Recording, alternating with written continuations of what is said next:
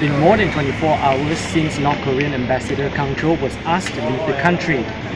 So far, there have been no sightings of the North Korean ambassador at the embassy since the statement was issued, but there is a decent-sized crowd of reporters waiting outside.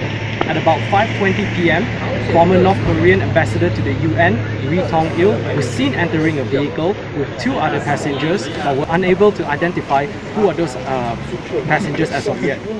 The time limit for the expulsion ends on Monday evening. Joshua Lim, The Star TV.